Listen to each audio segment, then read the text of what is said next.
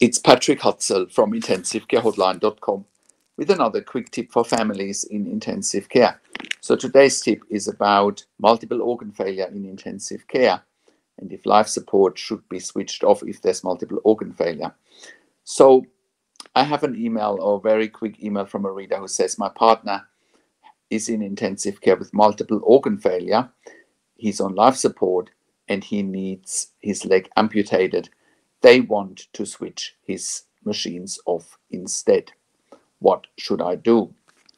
Well, you haven't shared how old your partner is, but irrespective of that, no life support in intensive care should ever switched off without patient or family consent. Just because the intensive care team suggests that life support should be switched off doesn't mean you need to agree to it or your partner needs to agree to it, even though it sounds like your partner may not be in a position that he can agree to it if he's in multiple organ failure and on life support. Now, when someone is in multiple organ failure in intensive care, that could mean a number of things. I'll tell you most common scenarios in intensive care, what is considered multiple organ failure.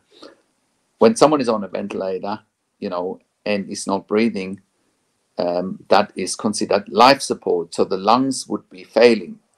If someone is on inotropes or vasopressors or on vasodilators even, because their blood pressure is either too high or too low, that is considered life support. If someone is getting multiple blood transfusions, for whatever reason, that is considered life support.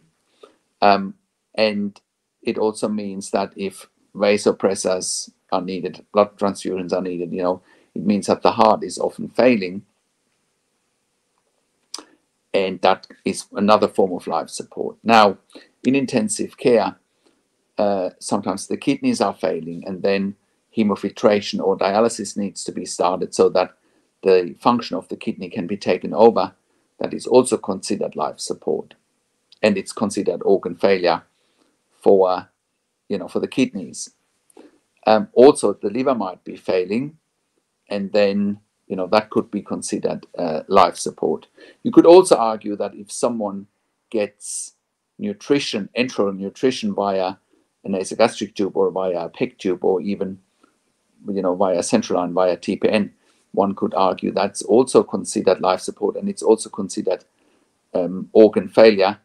Someone can't swallow, their digestive tract is not working, And then lastly, if the brain is not working, that could also be considered organ failure. So let's just say all organs are failing. Should someone, be taken off life support? I strongly argue no, because that's what intensive care units are there for, to save lives and restore organ function. And, once again, approximately 90% of intensive care patients survive, and that is in spite of multiple organ failure often.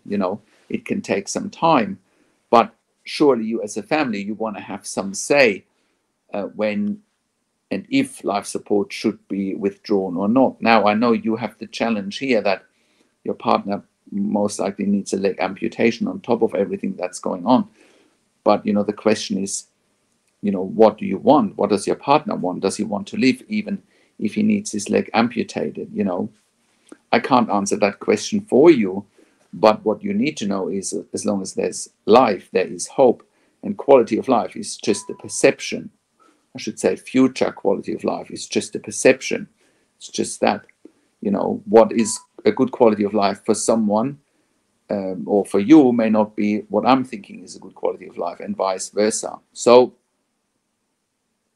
think about what is important for you, what is important for your partner. Is the outlook of death a good one? Is the outlook of a lengthy recovery a good one? With all the side effects that come from that.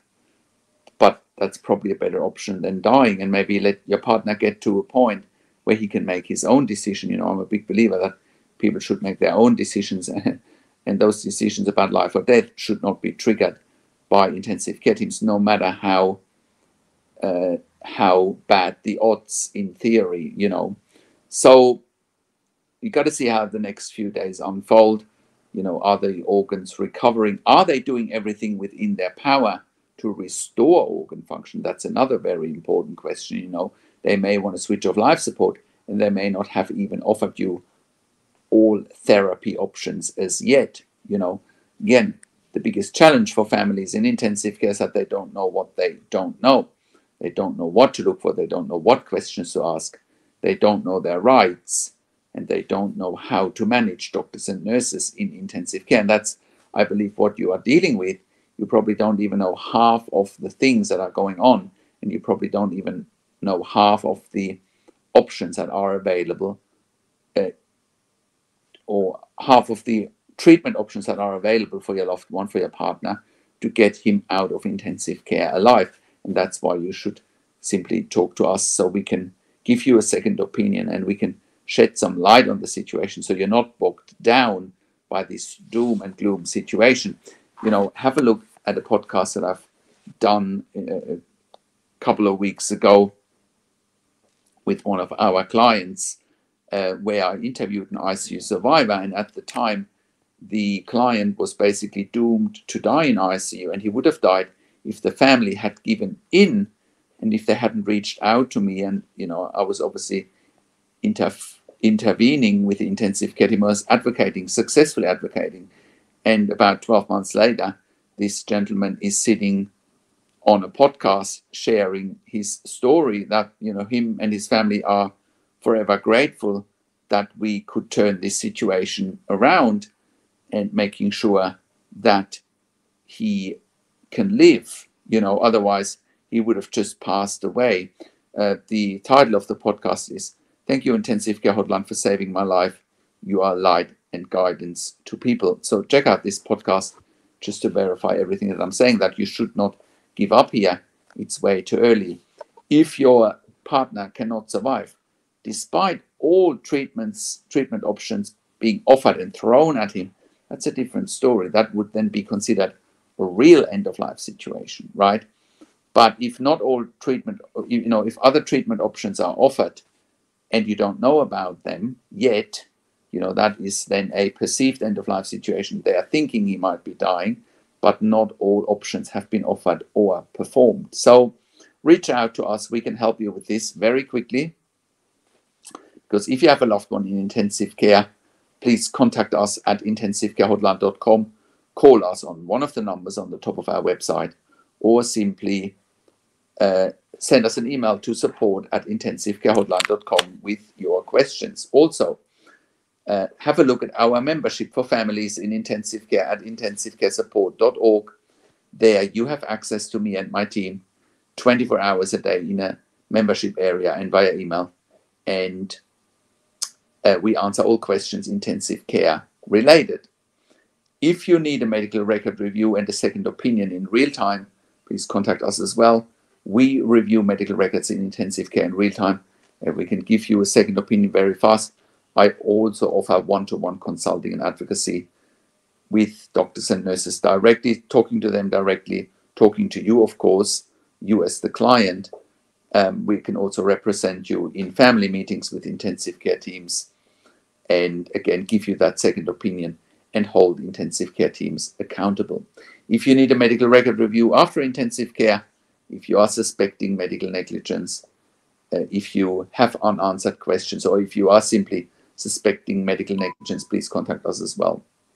Now, thanks for watching.